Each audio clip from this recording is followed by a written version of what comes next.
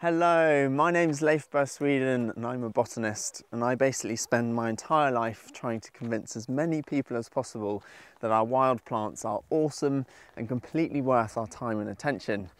Now, I've spent the last few days exploring Arne and discovering all sorts of amazing species that grow here. I've seen loads of things that I haven't seen for years, which has been really exciting. Things like hairy bird's-foot trefoil, trailing St. John's wort, and the really rare coral necklace.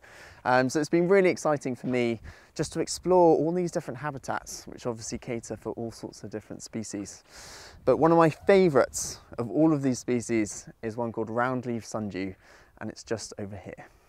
So we've got a few individual plants sort of hunkered down, clustered together in the sphagnum moss down here on the edge of the bog. Now the round-leaf sundew leaf is one of the most beautiful structures in nature.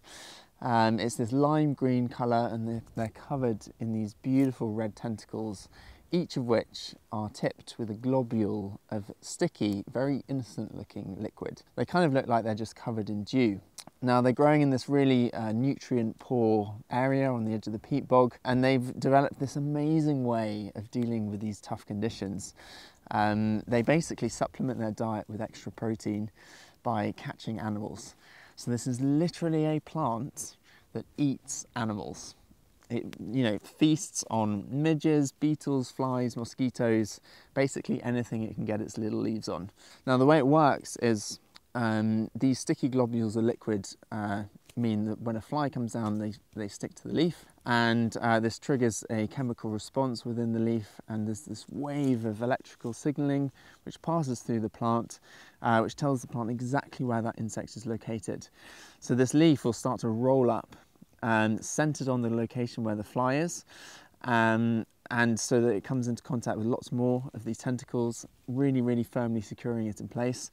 And as this leaf rolls up, it gets tighter and tighter and tighter, and strangles the fly, and it'll kill it within a few minutes. Now at that point, it has to eat its food, obviously, so it sort of releases this cocktail of digestive enzymes which break down all the soft, juicy, fleshy parts of the fly into this absolutely delicious fly soup, which it then absorbs through the surface of the leaf, uses those nutrients for growth, and then unrolls itself again, ready to catch something else. So it's this incredible plant, does something so cool, and there are so many of us who go through life thinking plants are boring, but these people just cannot know about sundews, because I challenge anyone to learn about sundew and still think plants are boring.